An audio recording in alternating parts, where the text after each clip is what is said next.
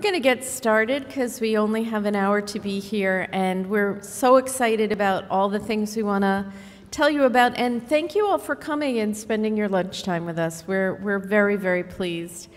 Our goal for today is to introduce you to all the ways in which you can be involved in our interprofessional education initiatives here, both on the Portland campus and on the Biddeford campus as well. And many of you know what we're doing, but we really want to fill you in on some new initiatives, and I think some of you are here to hear about our interprofessional honors distinction. How many of you came specifically to hear about that? Oh, just the rest of you are here because we're just awesome and you want to be here. That's great, or that's my interpretation of it. So we can flow with that. So let me get started because we have a number of people who want to chat besides me. My job is to introduce you to our honors distinction. It is very new. It is a pilot, which means that we ask your forgiveness ahead of time for things we're probably going to learn along the way this year about how to run this honor certificate. But we feel that many students here at the university go above and beyond just attending events or just doing one IP class, that they really become committed to this concept of quality care that happens through team-based work. And so we want to honor you and have you be distinguished amongst others when you graduate. And so this honors distinction will do just that. And my job today is to tell you a little bit about how you go about doing that and tell you what our process is thus far. So this cartoon, the meaning of this cartoon is that there are no brownie points for doing it by yourself. That an IP distinction is not something you can accomplish on your own, even if you're the best student ever in the entire history of the university. We really want you to be the best student ever with other great students. And so one of the things you need to think about before applying for the distinctions is who would be natural other professions to work collaboratively with? What kind of project can you do with someone from another program where you will learn about each other and with each other, and that you will advance our knowledge and your knowledge about what interprofessional learning and collaborative practice is all about.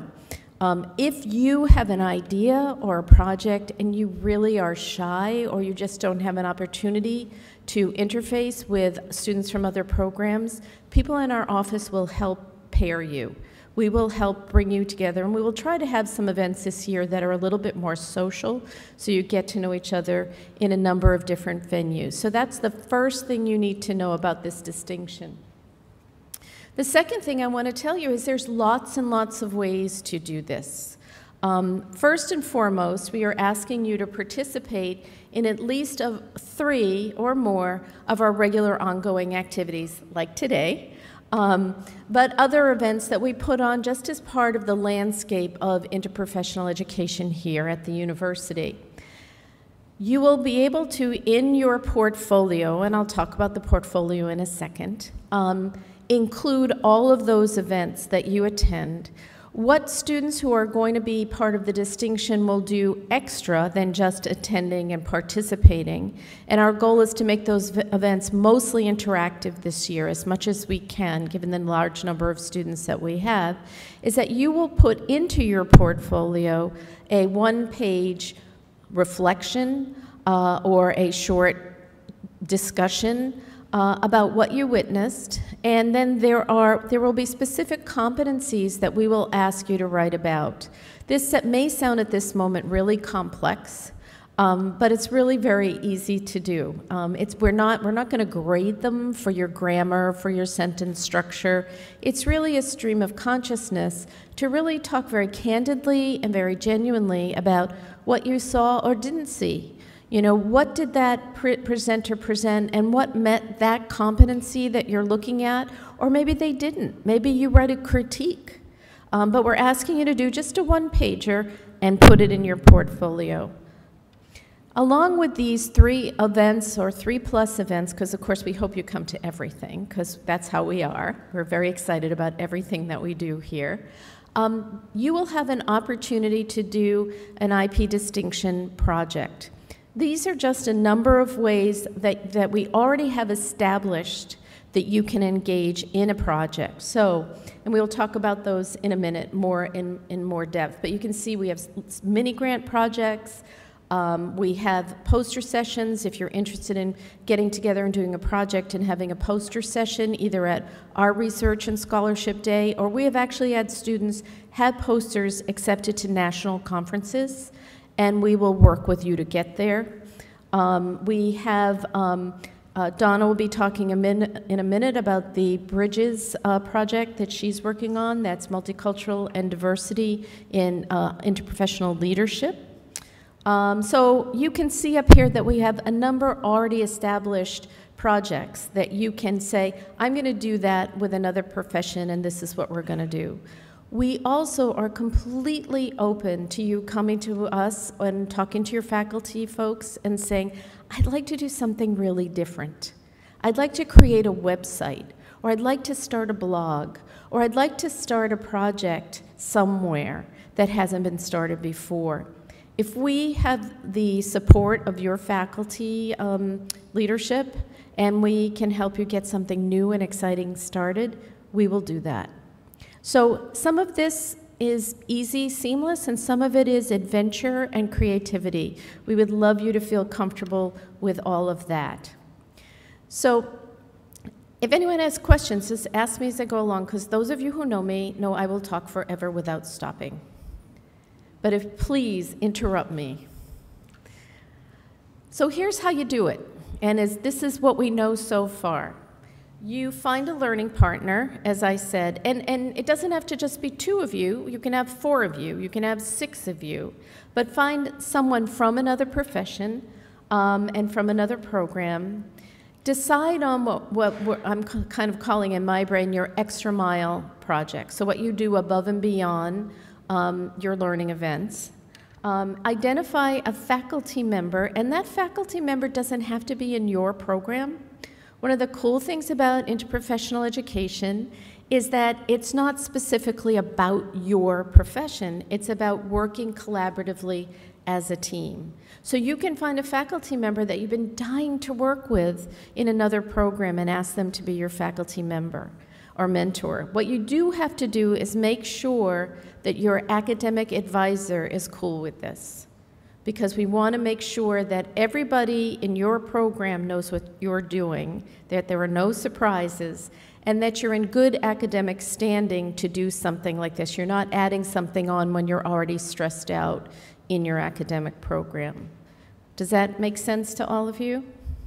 Okay. Then we want you to create a folder, either a literal hard copy folder or a folder on your computer.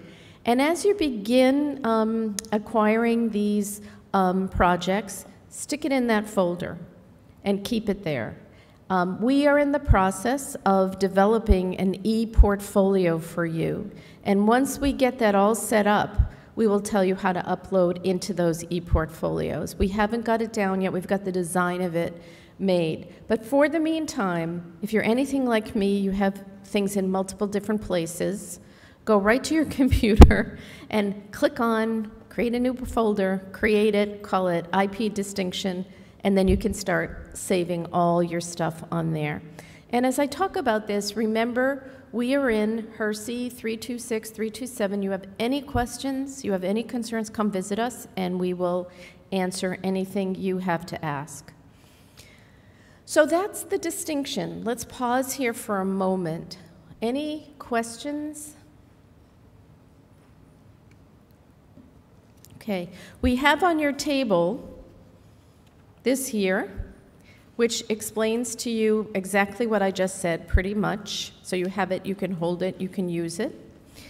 If you are interested, come to our website, ipec@une.edu, and we will send you what we're sort of calling your pre-application application, which will say to us, hi, my name is Susie Jones, I'm in PT, I really have interest in working with someone from pharmacy, so I have intention to apply for the portfolio, the distinction portfolio. We don't expect you to come up with your portfolio, your extra mile project today or tomorrow or even in the next month, because you're just here, you're just learning about what you want to do. But when you do come up with it, there is a second thing that this is your actual application. And again, you will get this electronically via our website. And you and your colleagues, whoever is doing the project, will fill this out, and this will come to us, and you should put it into in your folder, okay? So any questions you have about this, you can go to your faculty mentor, your faculty advisor, or to Chris or I or anyone in our IPEC offices. We're trying to make this as streamlined as possible, but again, we're just learning. We're very excited about this. And so are your faculty, and so are the deans, right? Okay. Oh, yay. Yay for tweeting. Everybody tweet. Okay, you had to get her going, Gail. She will be tweeting now. All right. Since Tricia Mason couldn't be here today, Tricia Mason is our Director of Service Learning, and she just wanted me to impart to you some of the projects that you can get involved with. And let me just say that Service Learning is one of those extra mile projects. And so those of you who want to get out in the field and apply what you're learning about and with each other to actual work in the field, here are some of our projects. Can I turn this? Yep, awesome, okay. So Donna will be talking in a minute about the Bridges to Multicultural Collaboration, so I won't talk about that. We have the Riverton Park Yoga and Zumba opportunities, and you can learn more about that through the Channels Project and through other folks, through Tricia. We have Cumberland County Jail collaboration, which Dr. Carrie Dunn from Social Work is the organizer of, and I don't know how many students we have going through the jail, but we will have someone talking about that with you a little later on in the program. We have Hardy Girls, which is a project for young girls and women to gain confidence and to combat various stereotypes of girls and women in our culture. We have a number of health fairs that you'll be learning about that are with some of our elder populations that take place in our dental hygiene clinic. Which if you haven't seen our dental hygiene clinic, you really should go there because it is fabulous. It was just redone. There's amazing work that goes on over there. If any of you are interested in global interprofessional education and practice, Dr. Jennifer Morton from our nursing program runs something called our Ghana Global Health Immersion, and that's actually almost 2 weeks in Ghana participating in a community clinic, and I have been there. I was there a couple of years ago, and the experience is life-changing. So if you have interest in working with your colleagues in a cultural immersion project, and this is true immersion, this isn't staying in a hotel and visiting places. This is living in the community, with the community, working with community health workers who are part of the community, and doing excellent, excellent, sustainable health work. So if you have interest, again, Tricia Mason can talk to you about that. And these are just some of what we have going. Again, if you have some interest in other programs, let us know. So I'm happy to pass the baton to Donna Gasper-Jarvis and to talk about Bridges.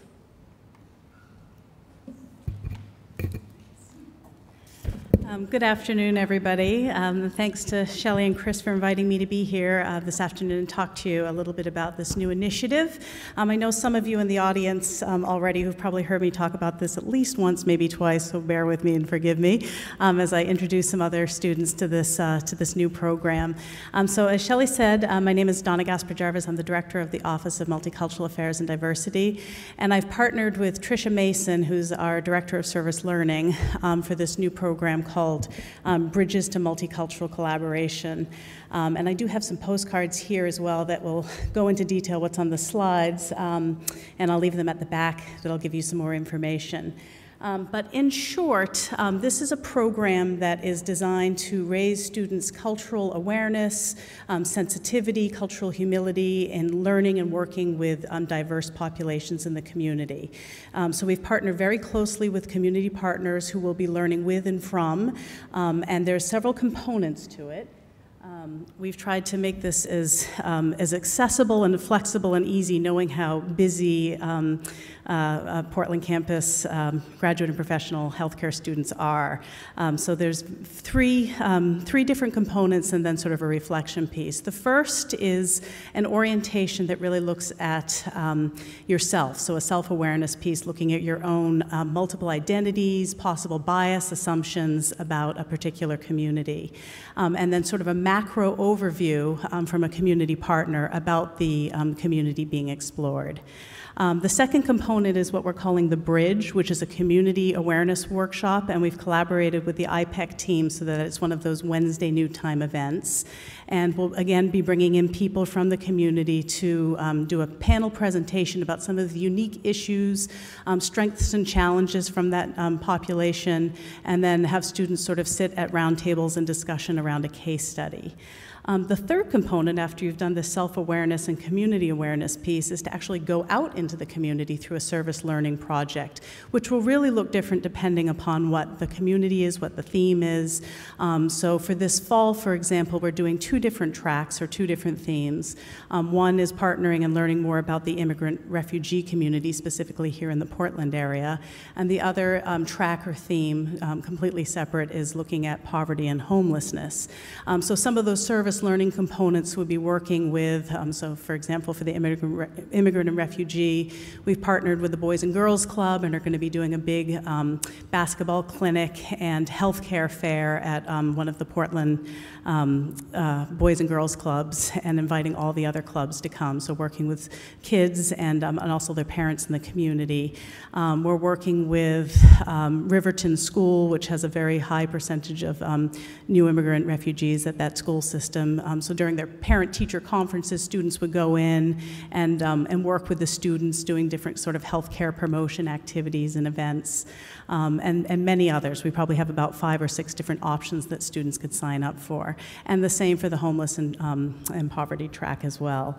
And then the fourth component is a reflection.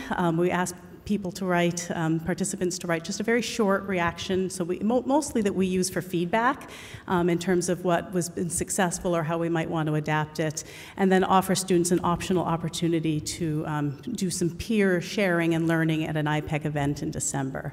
So very concise, very short, and hopefully tied in with some events that you may already be coming to do. Some of the other themes that we're looking to explore in the spring, we'll probably do an immigrant and refugee population track again, because this initiative is also being tied in with this Channels grant that Shelley referred to, which, among other things, it's a large HRSA grant written by Dr. Jennifer Morton in the nursing department, which is aimed to improve the health outcomes and experiences for the immigrant and refugee population. So we'll probably do another track in the spring, and possibly an LGBTQ track as well. I was just talking with Dr. Krebs about how we might partner with some of the work that he's going to be doing around LGBTQ initiatives in the spring as well. And you can see all the other list of different possibility or themes that we might do either this year or certainly next year. So our first orientation is actually this evening, starts at 5 o'clock here in Ludke. We will have dinner, if that's incentive for anybody, and there will be the immigrant and refugee community track. So again, we'll be doing sort of some introductory activities, icebreakers, where you look at your own identities, multiple identities, intersectionality, and touch on bias and assumptions. And then we have Toho Soma from the city of Portland coming in and doing sort of a macro overview of the local immigrant refugee community. And then next Wednesday will be the IPEC event, where we'll be having all the community health outreach workers that we work in partnership with the City of Portland, who are the cultural brokers and navigators, doing a program where you would be able to actually sit at a table with one of these CHOWs, community health outreach workers, to talk about what they're experiencing in the community as cultural brokers and navigators, and also have a chance to do a little bit of interpretation work and what that would look like if you ever need to work with a language interpreter as a healthcare professional. The Homeless and Poverty orientation is next Thursday, September 25th, again here in Lugkey, dinner served, and it'll be similar in format in terms of the bias and assumption macro view, but we'll be partnering obviously with the Oxford Street Shelter, the Milestone Project, to do that orientation. And then that bridge event will be the following Wednesday, October 8th, with a panel discussion on poverty and homelessness and a chance to do some case study work. So that's sort of a brief overview. Does anybody have any questions about the Bridges to Multicultural Collaboration? It is part of this honors distinction. It's also a standalone. We're trying to sort of take students on a journey. This was actually brought to us by a student in the pharmacy program that had seen what we're doing. We're doing something similar on the Bitterver campus and had said, can we do something like that on the Portland campus for healthcare students? And so we sort of took our ideas and ran with it and tried to make it really easy and accessible. But I hope you'll take part. Please feel free to come tonight or next Wednesday's orientation. And again, I'll leave some of these postcards at the back if you want the dates on this. So thanks.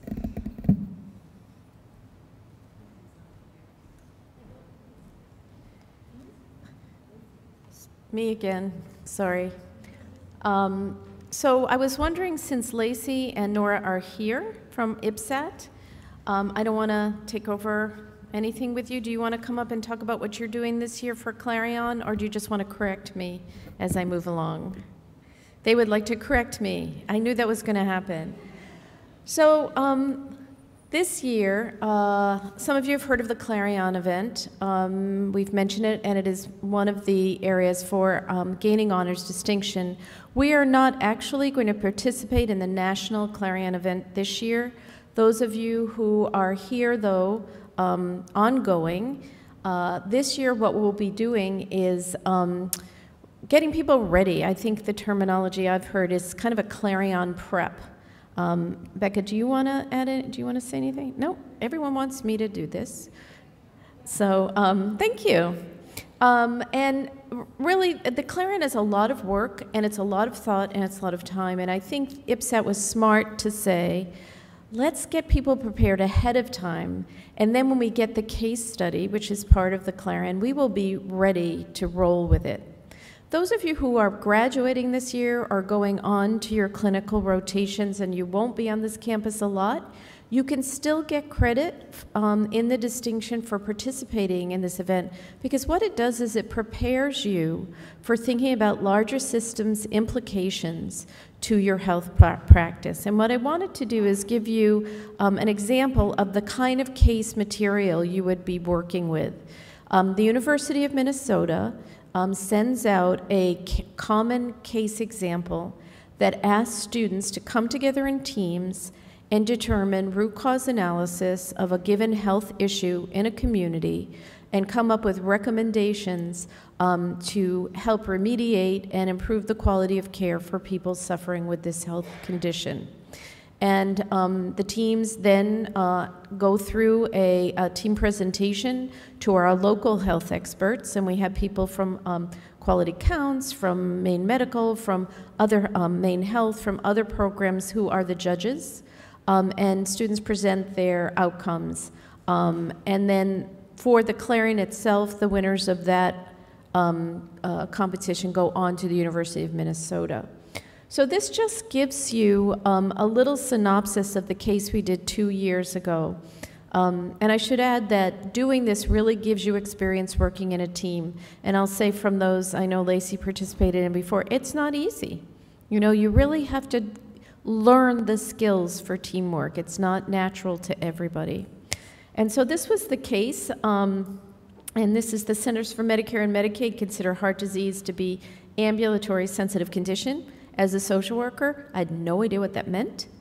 And so it was helpful to find out what it meant. And so what it means is that if you do a good job in your outpatient setting, you can reduce the number of people who come to the emergency department in crisis and those who are frequent visitors to their health care provider for problems that could be resolved if there's some upfront proactive health education, health promotion, community resources developed, that we need to be thinking about this. So in this case, there was a fictitious West Plan Health Center that is interested in having you as experts come and help with this process of what can we do for patients identified at risk for heart disease, what can we do in our community, what do we need to do in our environment, what can we do in our system, and how can we overall do a better job that meets the stipulations of the Triple Aim,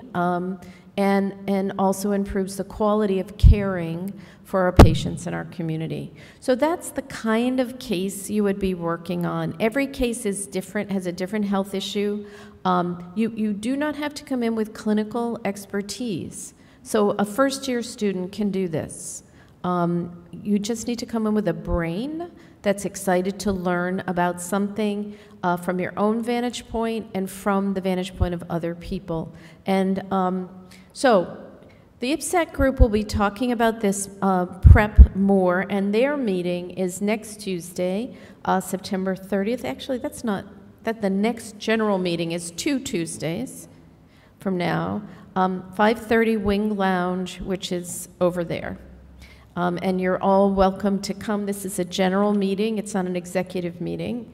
And this was the last team we had that went to the University of Minnesota.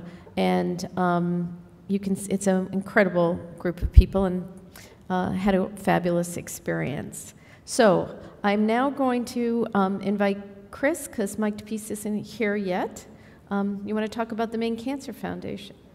Okay. Thank you for being so patient with all this information. So we appreciate it. It is a powerful charge of information. On your table, if you haven't already, put your name on the contact sheet, which is on your table. You may have done it at some other event, but if you haven't done it, please do put your name down and we will share information with you that way. But anytime you have a question, just email ipac@une.edu.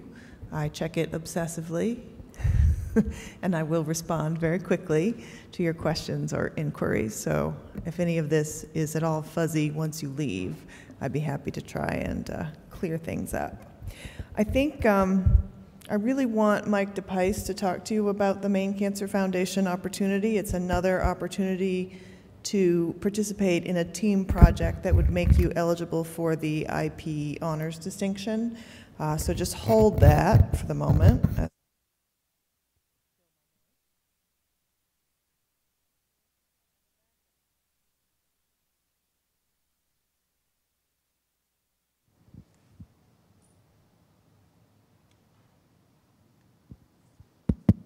Okay, I'm back in business.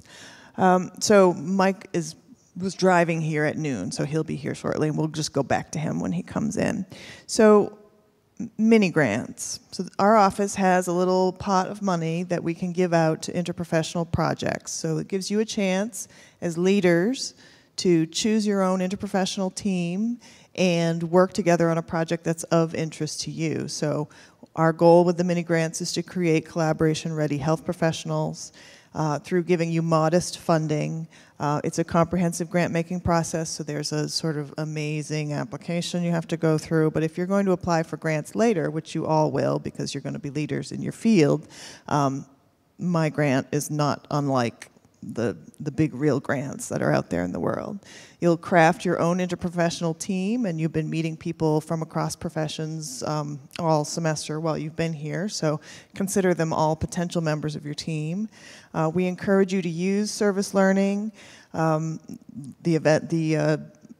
projects that Shelley just listed to you, a lot of them are also mini grant material as well as IP distinction material. We do encourage the use of the arts, and I have a couple of students who are going to come up and talk about the mini grants they did, and one of them was a very exciting use of the arts. We ask you to have a faculty person work with you and be your mentor and help you through, especially if you're doing something that is research-based and you need to go through the IRB, you'll need help with from a faculty person for that. And then we like to have you present your work afterwards, because in the professional arc, if you get a grant, you do the work, and then the next thing you want to do is publish, or you want to go to a national conference, and we want to see you through that arc here in school so that once you're out, it'll be a natural progression for you. And so I would like to introduce Colin Bader, who was part of an interprofessional team who put together a mini grant about photo voice.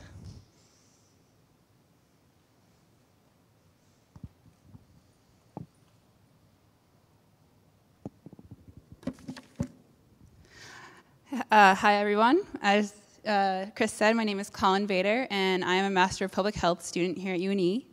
I did a mini grant project with a good friend of mine named Lily Bottino, who at the time was a social work student. She's now a graduate. So it was a photo voice project, which involves providing a group of people with cameras, which they use to take pictures of their life and environment. It's often used with groups of people whose perspectives and priorities may be underrepresented or unrecognized. The resulting pictures are used to shed light on their circumstances and raise awareness in the community and among policymakers about the conditions they face. So the purpose of the project is to empower the participants and allow them to express themselves through the photos, recognizing that they are the experts of their own environment. For our specific project, we worked with a small group of Somali women in Riverton Park, which is a housing complex here in Portland. And it's largely made up of immigrants and refugee individuals.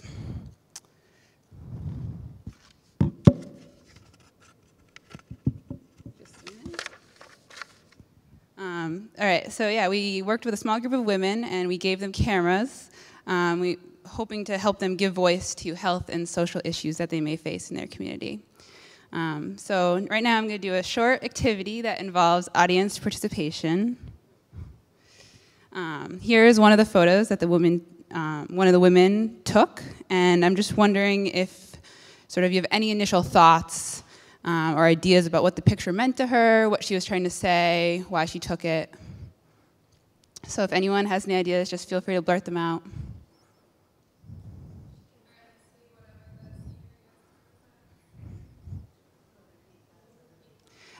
She just mentioned that it's hard to see what's through the fence. You can't really tell what's beyond it. Any other ideas? Yep. So, yes, so he just mentioned that it's segregated. So yeah, we've done this before, and that's what we hear a lot, that the fence can represent, barriers, obstacles, restricted access, but for this participant, it meant something different. So here's the caption that goes along with it. And as you can see, she said she took this picture of the fence because if a fence was built like this and it was in between the road and the playground, it would be safer for the children to play. So in their community, there's a playground located very, very close to the road. Children are sometimes running out into the road after a ball, for example, and she really, to her, it meant protection, safety, and security. All right, so we'll do one more photo. Any ideas?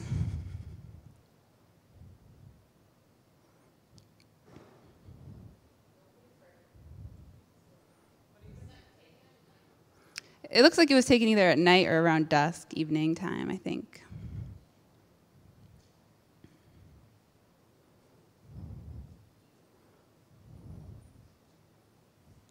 All right. Well, so when we first saw this photo, we actually thought it had sort of an odd sort of beauty to it. We thought it was kind of a nice photo of maybe it almost looks like it could be a flower or some, vegetation there.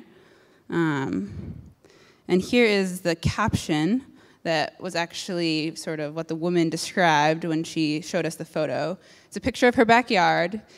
it's dirty and unhealthy and needs to be cleaned. So she explained to us that her backyard often gets trash and debris in it. There's some other pictures that she took that are along the same theme, and that it wasn't her that had created the trash, it was other community members.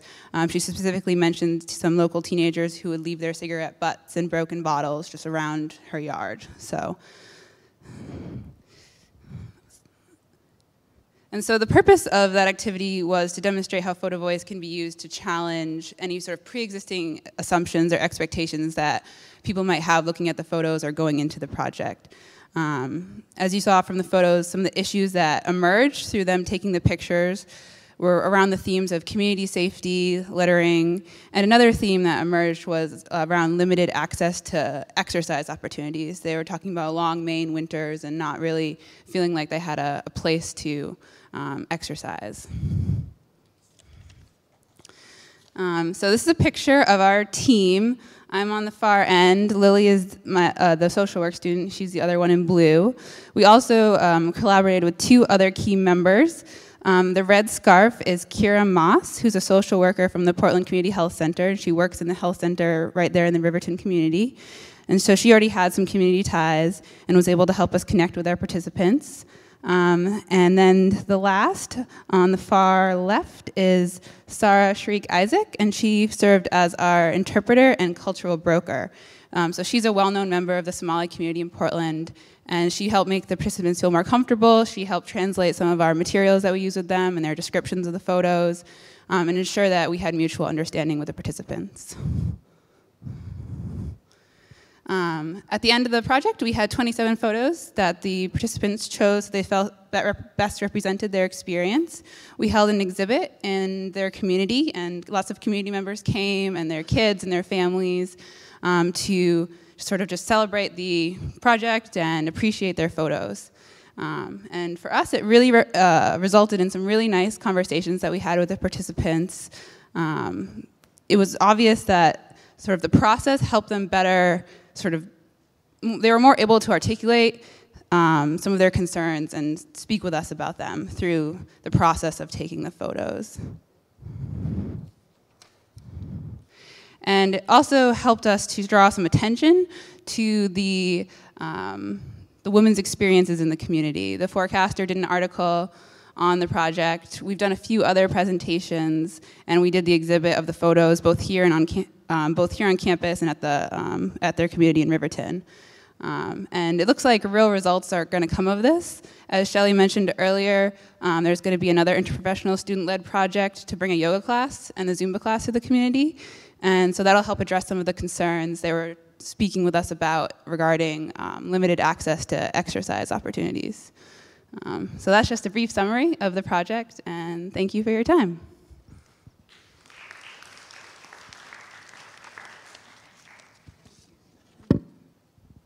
The thing I love about this project is that it's really just a few simply constructed moves, right? It wasn't all that complicated. We handed out the cameras, we asked questions, we were curious about their lives, and this project did go to a national conference in Texas where there was an entire conference about art and healthcare, and they were very excited about what this represented.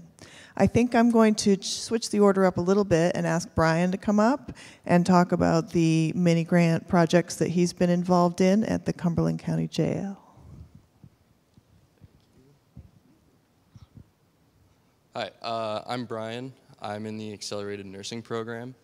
And last year I joined the Cumberland County Jail Project. It started about 3 years ago as a Biggest Loser style competition where they put pods against pods within the jail, and it was solely based on exercise. Over the years, developed into more of a weekly Wellness Wednesday, where they taught them more about general health concerns and ways to be healthy in jail. And at the end of last year, we targeted, with the help of the inmates, certain topics that they really wanted to learn about. So I, in collaboration with another nursing student, a social work student, and an occupational therapist, over the summer developed a curriculum through this grant project. So that way, throughout the upcoming years, all students will have set in stone things to do rather than going into the jail without any sort of direction. So we targeted wellness, exercise, and stress management, and these also include things such as hygiene, getting into a proper sleep cycle, nutrition, and we would go once a week or so, talk with the inmates, get information from them, and then come back, debrief, talk about what was important, what was not important. And we developed an application process and a required interprofessional aspect to each teams. So now it's started for the fall. There's 3 teams, each diverse, have at least 3 or 4 different professions within each one, with an associated faculty member. And they will now go into the jail with our curriculum, so that way they have some direction. And I guess.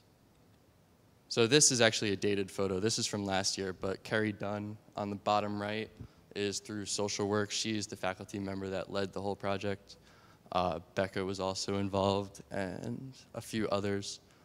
But on the top left is the OT member who was with us last year. So it's already started for the fall, but it's starting up again in the spring, and this is one of the IPE events that you can do for this, this honors program. So keep your ear out for in the spring. There is an application process, like I said, but it's fairly straightforward, and it also goes through Tricia Mason, who's the head of the Service Learning Opportunities. And I think that's all. Do you want me to? Do you want to see if anybody has any questions? Oh, do you have any questions? Questions for your peers? Thank you.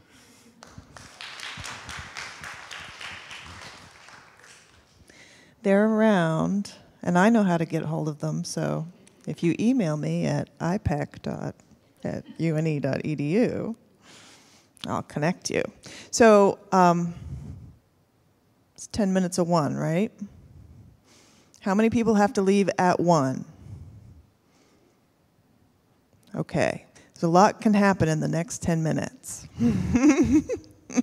I'm going to introduce Mike DePice, videographer, who's going to talk to you about the Maine Cancer Foundation grant and the projects that come out of that as soon as I back through Colin's presentation. And we might show you a little snippet of the video that they've put together about cancer pain. And we have Holly Haywood here, who is the campus photographer, and she needs to take a photo at 1 o'clock or shortly thereafter. Nora has kindly agreed to be our lead subject in the photo, and we need 15 to 20 folks sort of arrayed behind her. All of you are very attractive, and I think you would look great in this photo. So if you don't have to leave at 1, if you could stay for maybe another 10 minutes and be part of this photo opportunity, Holly will be very grateful forever and ever. So I'm going to hand this over to Mike, and he's going to talk to you about, now this is not a mini grant project at the moment, but it could be. Hello, everyone. I'm going to make it quick so you guys can get out of here by 1. But we have basically been working with the Maine Cancer Foundation. We had received a grant from them last year, and the video component, I'm a videographer in the research office, so my job in particular has been to reach out to various folks that suffer from different types of cancer. There's 3 completed videos right now, and there's a young girl that's 13 years old, there's a middle-aged man, and an older woman around her 50s that have all experienced different types of cancer treatment. And the point is, it's pretty painful, a lot of what they go through. And we're trying to raise awareness on that and try to change a little bit about what goes on with their care. So being able to, relate to these people and get to know them was awesome. And they shared some of their stories, and they were just great throughout the process. So we're going to run a video. What's that? You want me to say what we're looking for specifically from them? The leaders? Yeah. Can you do that? Yes. All right. So there are 4 videos total. What we want are some student leaders who are interested in oncology interested in the intersection of cancer pain and interprofessional teamwork. And what they're hoping, the final product for the grant is to create case studies that other people can use to show the video, look at the facilitator notes, look at the case write-up, and have a robust interprofessional conversation about how this person's pain could have been managed better, or how it was managed perfectly well, or some variation thereof. So I'm looking to fund teams to get together and watch these videos and produce the materials that will allow them to go out into the world and be used in that way. Said it a lot better than I probably could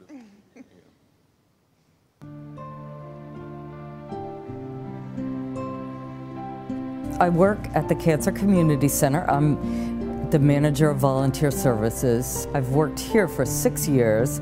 I was diagnosed with acute myelogenous leukemia in September of 2010, and I had a stem cell transplant in December of that year. It was quite a shock. It really came out of the blue. It wasn't like I knew I was sick and I knew I had something big. I had a couple of crazy little infections through blood tests that I got.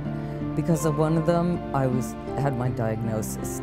I know a lot of people with cancer. I've helped a lot of people with cancer. It's not like a foreign world to me like it is to a lot of people. She said I'd have to go into the hospital for 3 weeks to get chemo, to get rid of the leukemia, so then I could prepare for a stem cell transplant. I was there actually for 7 weeks. Because I had to have another round of chemo. It didn't kill all the leukemia cells. You know, I could never really feel the disease. The only thing I could feel was the side effects of the treatment. When I went to get a stem cell transplant, I had high-dose chemo and radiation, and I was very sick from it, and I got these mouth sores. My lips were all like black from blood, and I had sores all in my mouth and down my throat, and they basically went all through me. Understand that when we administer chemotherapy, the intent is to kill cells. The theory behind it is that the cells that are most rapidly dividing will take up the chemotherapy and therefore most likely be destroyed. For instance, in the gastrointestinal tract, where the average cell, I think, turns over every 2 or 3 days, you commonly will see adverse reactions from chemo and or radiation therapy. I got an abdominal infection called C. diff, and that was very painful. My guts were just always hurting. It was horrible. In addition to all the sores, I got something called host versus graft, which was my new immune system fighting against my body. Lisa, my wife, and my sister were very supportive. They were very scared. They felt all the fear that I didn't feel. My sister was my stem cell donor, so she was very active, a part of this whole thing. Cancer is growth gone awry. It's basically cells that are growing too much, too fast, and they're kind of eating up other things and taking over other things. I didn't have cancer after the second round of chemo here in Maine. I'm so glad that we have the medication that we do, and I feel kind of like, oh, I never thought I'd be on so many as I am now, but I am, and it's saving my life, so.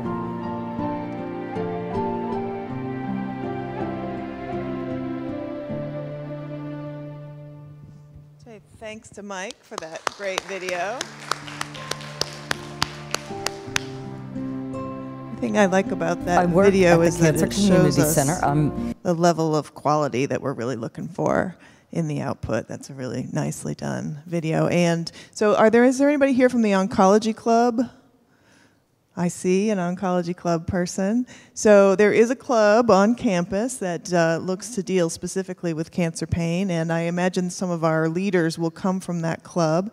But I'm sorry, what's your name? Are you okay if I out you as a member of the Oncology Club? Sarah, a PT student. So now you all know who she is. The club meets pretty regularly, and it's got quite a robust interprofessional presence. So if you have questions about that, you can talk to Sarah. If you have questions about making a mini grant around this cancer pain project, ipec@une.edu. Gets straight to my brain, and I'm happy to get back to you about any of it. Anybody got any questions? I know that it was a ton of stuff, and I wish that it was easier, but that's how it goes. Questions about the IP honors distinction? Mini grants? Have you been in the wrong presentation this whole time and just realized it? Shelley, you want to wrap us up? With a big bow. So thank you all for coming. You may have some ideas already. You may want to talk with each other a little bit. We have faculty who are here. We'll out the faculty, raise your hands, who are more than happy to be mentors to your projects. We are so excited for you and with you, and thank you, Mike, for driving up from Biddeford. And come see us and be in touch with us. And we'll stay a little while for one-on-one questions if you'd like. So thank you.